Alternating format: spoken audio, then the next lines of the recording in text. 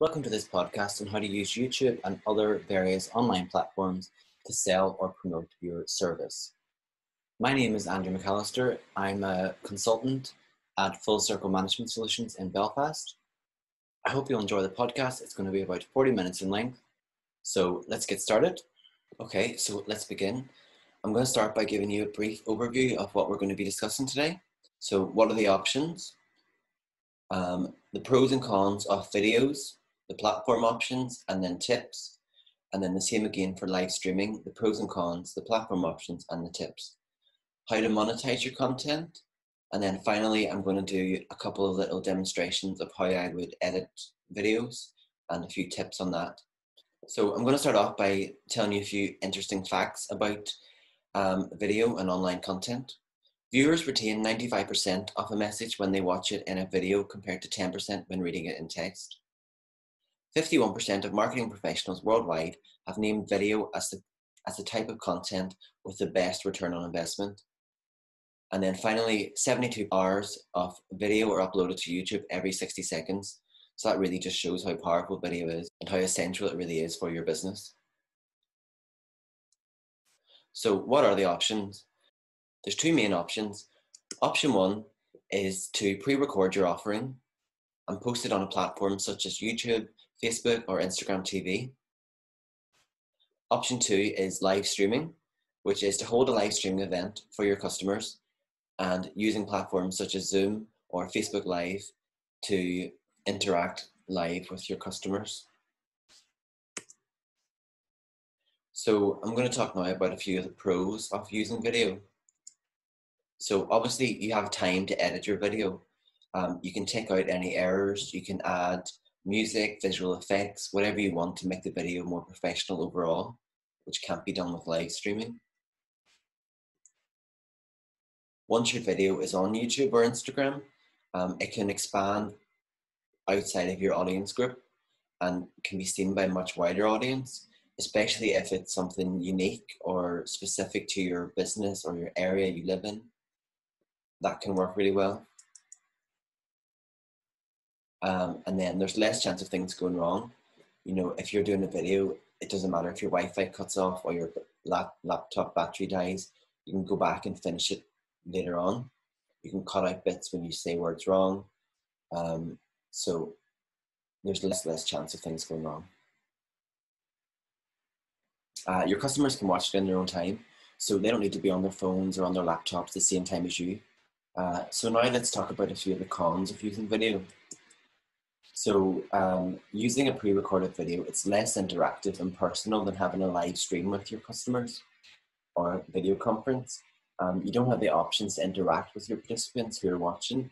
You can't answer their questions, you can't hear the feedback. Another thing is that videos give participants the option to pause and resume whenever they wish. And that may mean that a majority of your customers don't actually come back to finish your yoga workout or watch your workshop on marketing, whatever it is you're offering. And then obviously editing the video is going to take longer and it is a skill. You need to sit down and learn how to use some of the video software editing apps. However, there's loads of free ones out there and I'm going to show you a couple at the end of this tutorial, so make sure you stay tuned. So which platforms to use? Obviously the main one that everyone knows is YouTube. It's the most popular video sharing platform in the world. Over 2 billion users use it. It's most popular with 25 to 34-year-old age groups. However, it has expanded recently in the last few months due to coronavirus, people working from home, people wanting to teach themselves and learn new things online. Obviously, it's free to use, but there is the option to pay for advertising if you want. And when you sign up, you'll be able to create your own channel for your business, which is kind of like a Facebook business page. You can have your cover photo, you can have your information, your contact information, your link to your website. So it's great in that way. So a couple of tips then for YouTube. Reports have shown that YouTube channels that post more than once a week get much better performing videos and more recommended views. So it really is important to stay active on it. I would recommend, if you can, get one up a week Or instead of posting one long, maybe 10-minute video, cut it down to maybe 3 or 4 minutes, and then post 3 up over the space of 3 weeks. It just means if you're running out of content ideas, you still have enough videos going up there. In terms of quality then, you don't need to be producing Oscar-worthy videos. However, you do need the basics. So you need HD footage, filmed horizontally. You need clear sound and concise, entertaining or informative videos. So cut out, the babble or long pauses.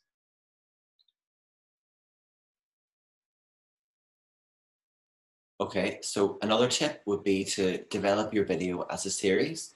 And there's actually a section on YouTube when you upload your video, you can add it to a playlist, which means when someone's watching your video and it finishes, it'll automatically recommend the next video of yours, which is great because once you've got someone watching one video, you don't want to lose them. So if you can offer it as a series, people usually get hooked in and they could end up binge watching it and maybe watch 3 or 4 of your videos, in one afternoon. There's a much better chance then of retaining them as a customer. So in terms of keywords then, keywords are very important when you're naming your video. That's how people are going to find it along with the suggestions. So make sure you have your keywords in there. So as you can see here, I put a good example and a bad example. The good example, yoga for complete beginners, 20-minute home workout. It tells people what it is. It's got yoga in it. It tells them it's for beginners. It tells them how long it's going to last. And then it tells you where you can do it so you can do it at your home. The bad example below, they're assuming that people know that it's going to be about yoga, and they're assuming people know how long it's going to last, and they're assuming people know, what intermediate to advanced means. That could be anything. That could be karate, So you need to really make it clear in your title. In terms of thumbnails then, thumbnails I think are the single most important thing when uploading your YouTube video, and it's something that a lot of people actually overlook. So I really think they can make or break your success on YouTube. If you have a look at these examples here that I screenshotted, you can see this guy with the green backdrop. He's kept consistent with it. He's kept the green throughout. He's clearly wrote what each video was offering on the thumbnail. He's got a picture of him smiling, whatever. It's going to entice you in. Same with the yoga girl. She's got all her different colors. She's got the text in big bold lettering, and then she's got a cutout of her doing one of the poses. So it's going to catch your eye when you're scrolling through the millions of videos online. The reason this is so important is that suggested videos are actually the leading source of organic traffic on YouTube. So as someone is watching one of your videos on YouTube, they'll see down the right-hand sidebar that YouTube suggesting them other videos to watch. So if your video's in that suggested area and you don't have a captivating thumbnail, people aren't going to click on it. They're just going to scroll right through and click on the next one. So a few tips for this then: keep it consistent, the same look, same feel, choose your brand colors, choose your logo, choose your font, and stick with that. Don't make it clickbait. So what I mean by that is don't Photoshop yourself on a beach, in Bali or somewhere, and then when people click into it, it's you doing yoga in your living room. People are going to get annoyed by that, and they're going to actually click the dislike button or unsubscribe from you or report it. So definitely don't do that. Again, then make the viewers want to learn more. So you can see this example here. I've said how I left my full-time job. You want to click in and see this video. The thumbnail is her with a glass of wine, thumbs up, saying I quit. So you want to know why she quit, how she's getting on now, and how she's making money, that type of thing. So it's going to really entice you in. So think of that as well when you're titling it and when you're choosing your thumbnail. This is your opportunity now to pause the video. And if you want to do this task, you can. If you don't, you can just keep watching it. I want you to write down what's good about the good example, so the 10-minute yoga for beginners, and then write down what's bad about the bad example, and then see if you can match the ones that I've noticed.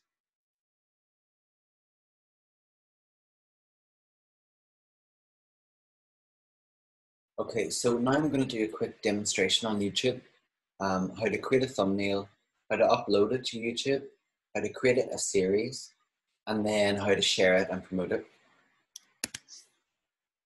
So the first thing you're going to want to do is create your thumbnail. So there's a really good website called canva.com. So it's free to use and it's great for creating social media posts, flyers, menus. So you can see here they've got loads of different templates.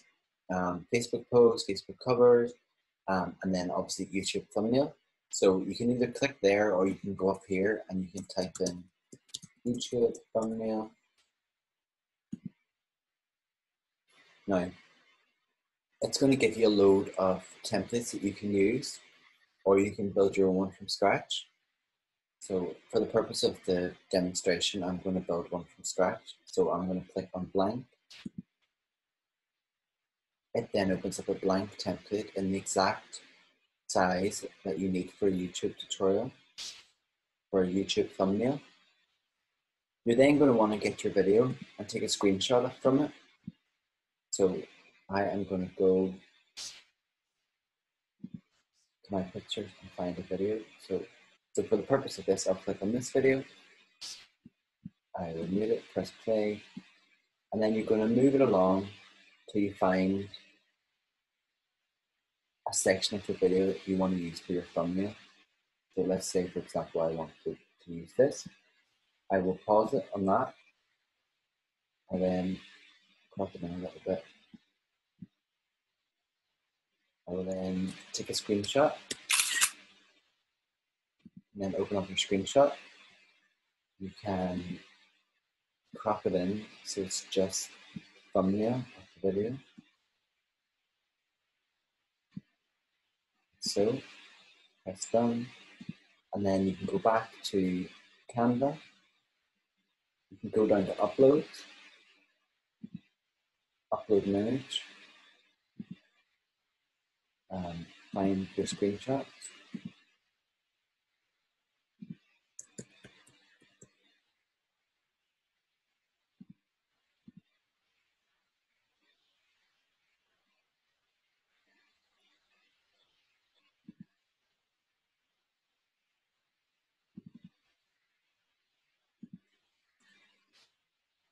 Open it up, and then when it's uploading on Canva, you can drag it across.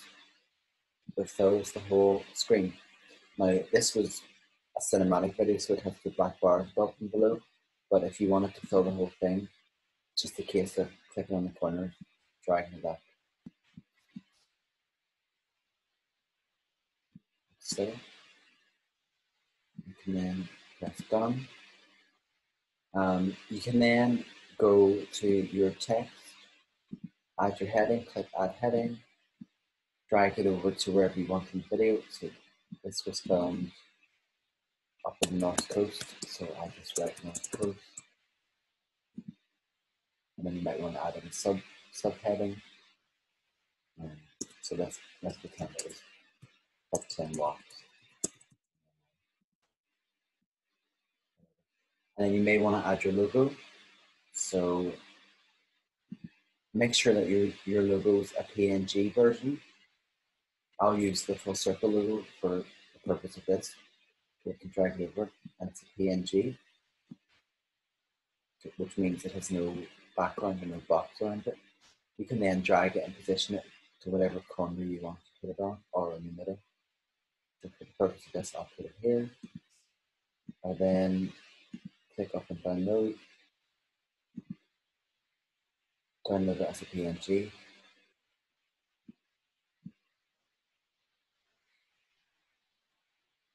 And that's it, that's your thumbnail created. So like I said, bear in mind your colors and your theme. So if I was doing it for full circle, you might want to put in a circle in orange. You might want to click on elements, drag in a circle, click up here, and then you can change the color of it and find either click on an orange color or find your exact orange color. You can type the code in here and it will match it up exactly. You can play around with that. Things like this will make it more, and then things like this will make it an overall stronger and more consistent thumbnail when people are viewing all your videos in one go. So once you've got your thumbnail, you can go back to YouTube. You're then going to want to head over to YouTube. You're going to want to sign in or sign up if you haven't already. Click on sign in, click in your email, type in your password.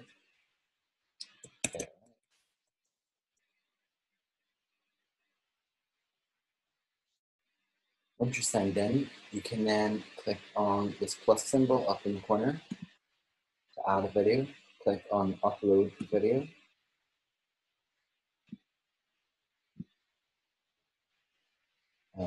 Select your file.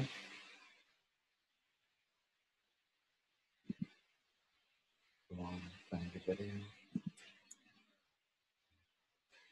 And then whilst it's uploading, you can begin to type in your keywords in your title. So it's already done it here. So top 10 walks in Northern Ireland and at North Coast. And then in the description, you're going to want to put in your keywords, location, length, and then maybe follow us with your Instagram links or your Facebook links, website, whatever you think is relevant. Your thumbnail then, if I delete it and show you. Right, okay. So this is where you'd add your thumbnail. Click on it, go to your downloads, find your thumbnail that you've just created in Canva. Click upload, it'll then pop in here. This is then when you can select your playlist. So it'll probably be new playlist. This one with walks, I'm going to name it walks. Public, unless you're charging people and you want to keep it private or unlisted, and then you have to share the link with them. For this one, we'll just keep public. We'll create. Then have to tick the box. It'll then add to the walk playlist. It then means when you add any videos in the future and tick walks, they all add to the same playlist, and it's easier for your customers and your viewers to keep track of them all. Is it for kids? So this one isn't, so I'll click no. Age restrictions, that's fine, you can leave all that blank unless it is age restricted. You then continue. That continue.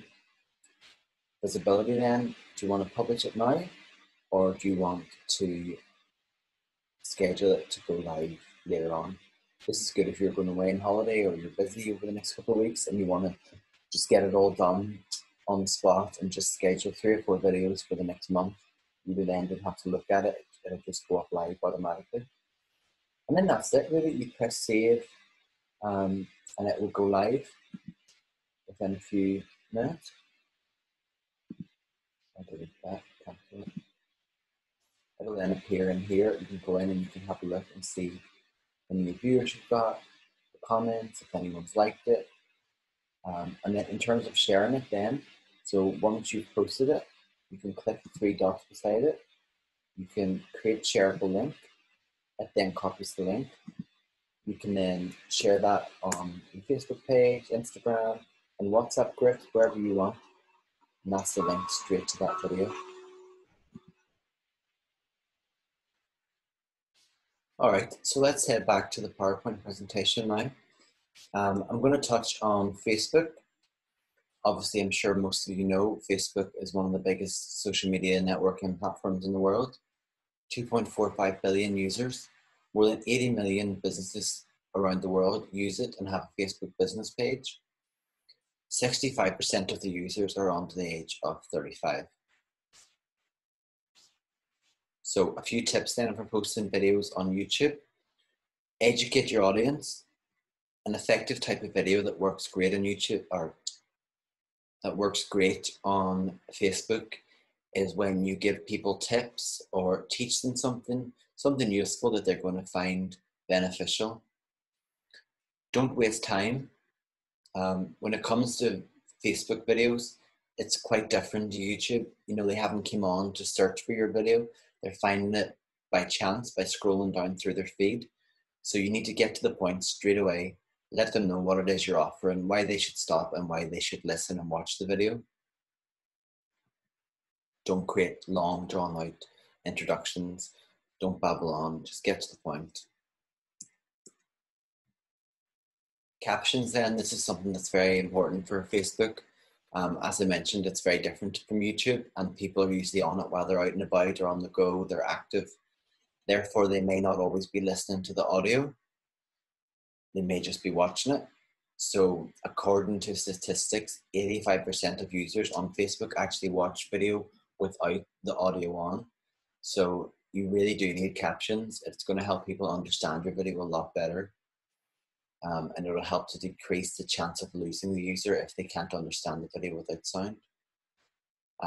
Tagging other people. So if this is relevant, don't do it if you're just doing it for the sake of doing it. But if you've worked with a business or a brand or another person, tag them in the video. It's going to help get your video out to more people, get wider reach, more engagement. It's definitely worth doing. Okay, so Instagram, again, it's massive, 500 million users worldwide. 400 million people use it every day and look at the stories. Its most active age range is 18 to 34 and 34 to 44, so slightly younger than Facebook. Average Instagram user spends 53 minutes a day on the app, which doesn't seem like a long time, but if you sat there and counted it, it is quite a long time. A couple of tips then for Instagram. So video length. No. So video length, depending on where you're going to post the video, it will affect the length of the video. So if it's a 60-second video, so if it's up to 60 seconds long, you can just post it as a regular post on your feed. If it's up to 15 seconds long, you can do it as an Instagram story. Anything longer than a minute, but shorter than 10 minutes, you can do on Instagram TV, which then can also be shown on your story, but they only see the first 1 minute and then they have to click a link to watch the full version. Anything longer than 10 minutes would have to just be an Instagram live stream video. So it has been proven that short, concise videos work better on Instagram. People don't have a long attention span on Instagram. They're scrolling through. They want to get as much information as they can, see it and move on. So I would recommend, instead of doing, say, 1 5-minute video, which would work great on YouTube, maybe try to split it into 5 1-minute videos if possible. Format really matters on Instagram. Instagram is built for mobile only, so you should be filming it vertically. So keep that in mind when you're filming your footage. Don't assume that the viewers will turn their phone around or view it horizontally. The majority of them won't. So it's better to shoot vertically or edit the horizontal footage to be vertical. Again, subtitles and captions are very important on Instagram. 85% watch it without the sound on. Instagram TV actually allows you to add subtitles to your video, with the vast majority of people consuming content on mute. More and more people are consuming content on the go, similar to Facebook, so it's always better to make your content user-friendly. So in terms of live streaming, then what are the live streaming options? Zoom, obviously it's expanded massive in the last couple of weeks. Everyone's using it now, especially people working from home, businesses working to collaborate. It's a remote service that combines video conferencing, online meetings, chat and video collaboration. Like I said, over 2 million people have downloaded it since the beginning of March. It offers free video conferencing up to 100 participants with a 40-minute time limit. If you want to hold calls longer than 40 minutes, you'll need to pay £12 a month. So the pros and cons then, a couple of the pros of Zoom are that you can have classes up to 100 participants. You can record classes and upload them to Facebook, YouTube, etc. afterwards. So if any of your clients couldn't attend the live class, they can still go on and rewatch it in their own time. There's a personal touch, as you can see all the participants if they have a webcam.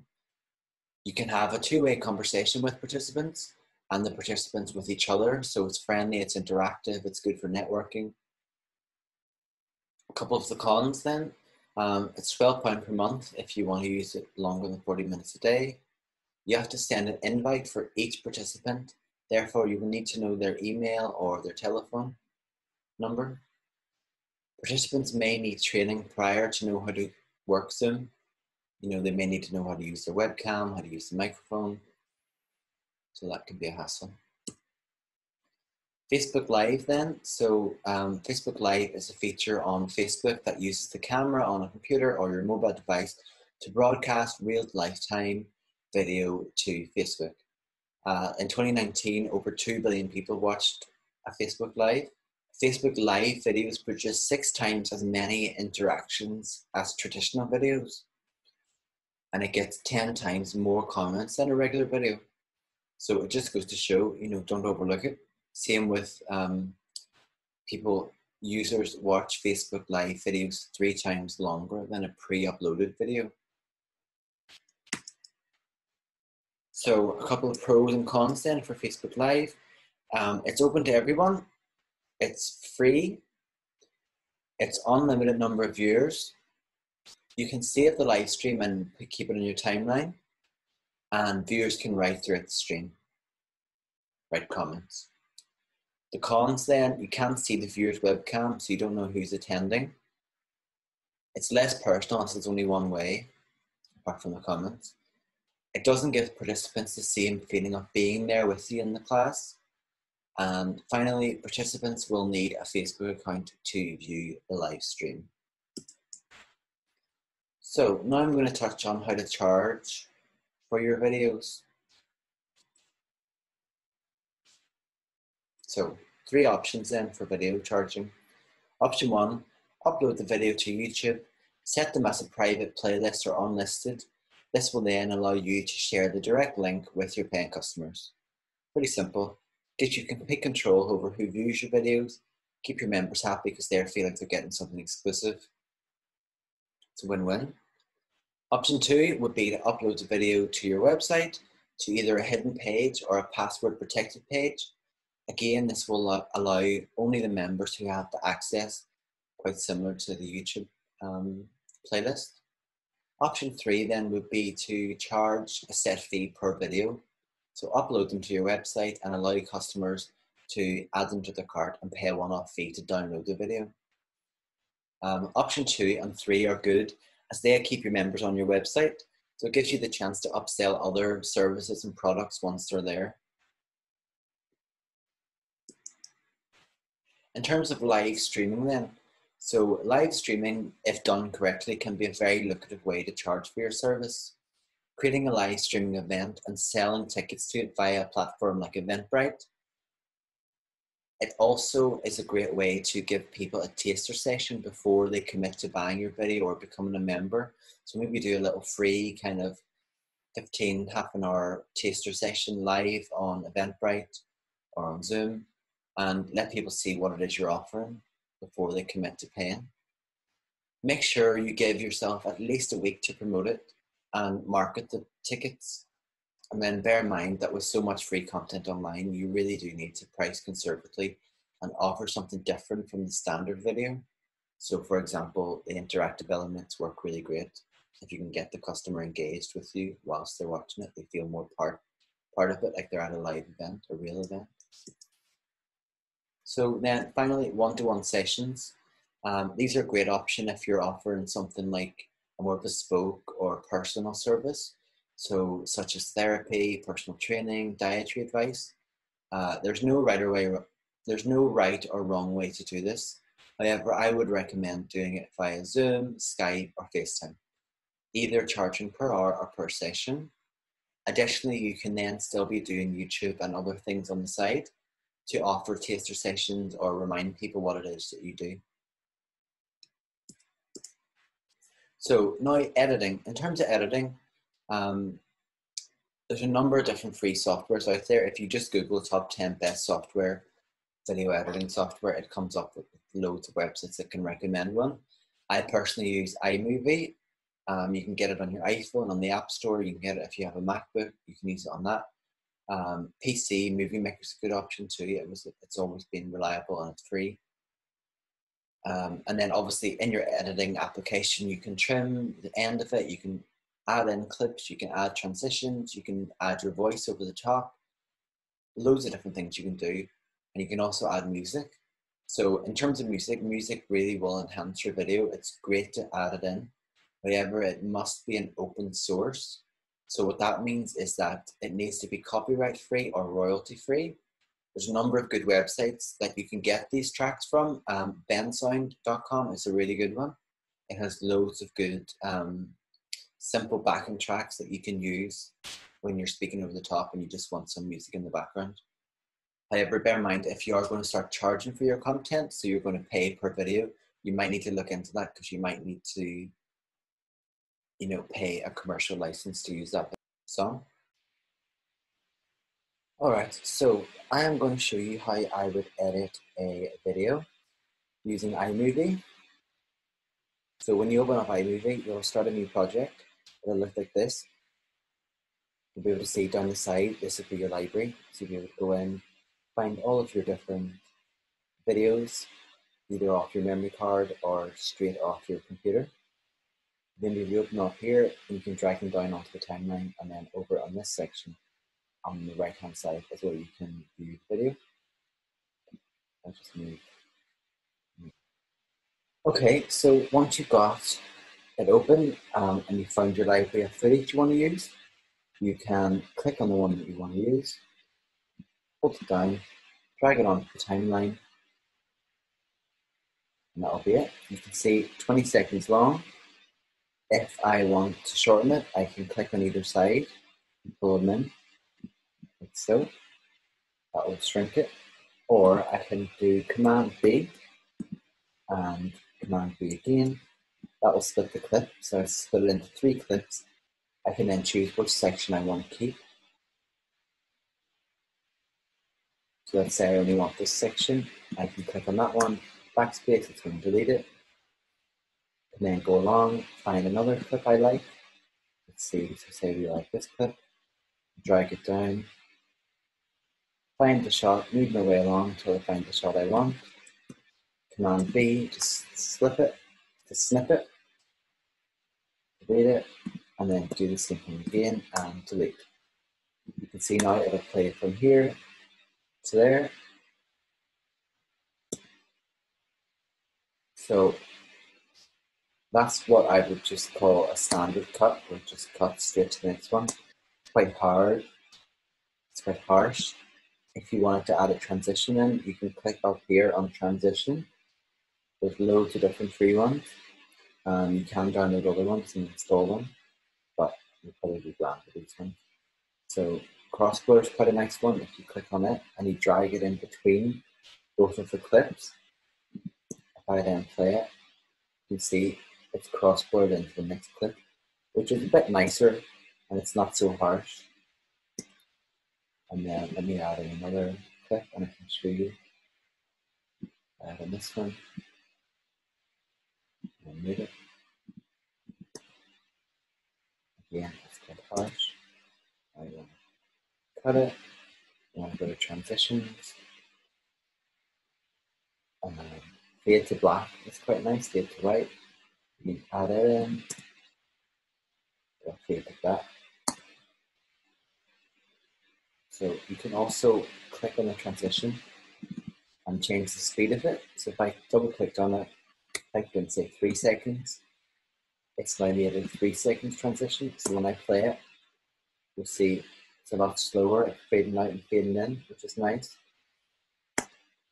Really depends on the style of video you're going for. So how iMovie works and how a lot of the other software will work is that they are in layers. You're going to want to layer everything over the top, and anything that's on the highest layer is the thing that will be seen. If I was to take this clip here and drag it on top of this clip, it's then going to play like this, and it's going to start showing. Oh, I should make that. It's going to start showing this clip over the top of that one, and then when it ends, it'll go back to that one. So this is good when you're doing, say, interviews, for example. So if I was to then, say, take this audio clip up here of someone speaking, I can pull it down underneath the clips, press play. You can hear the voice speaking. Let me find a better section of it. So it's drawn to the program after race. You hear the voice speaking, you still see the clip. And then you can add in the music, you can add in whatever else you want. So that'll be an audio. Like I said, you need to use copyright-free music, so you can download it yourself and install it here. Or they do have a range of free songs already built in on iMovie. So if I wanted to say use this simple one, click on it, play it. That's what I want. I can click on it. You're then going to want to drag it below your audio of your voice. So it goes down below.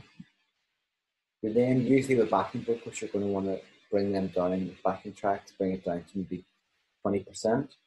It's very subtle, so you can still hear the voice and you hear the music. So if I play that now, Withdrawn to the program after recently attending another you can hear the music still too loud, so I'll bring it down to 10%.